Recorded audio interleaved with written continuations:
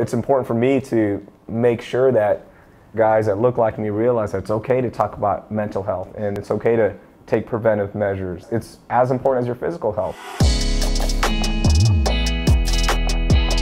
Hey, what's up? How you doing? All right. You alright? See it. That is a mustache. Oh, thank you and so a half. much. Yeah. I like it.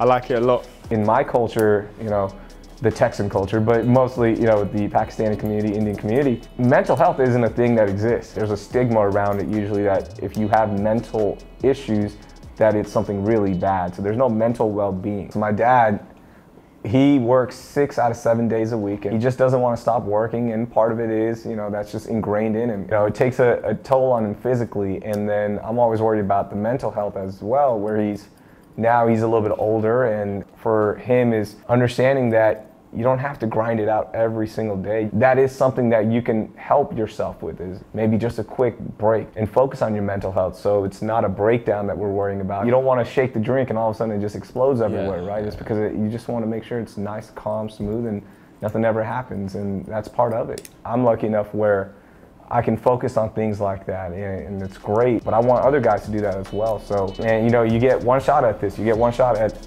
not only impacting your life, but somebody else's life, and hopefully they impact somebody else's life, and that chain never stops, right?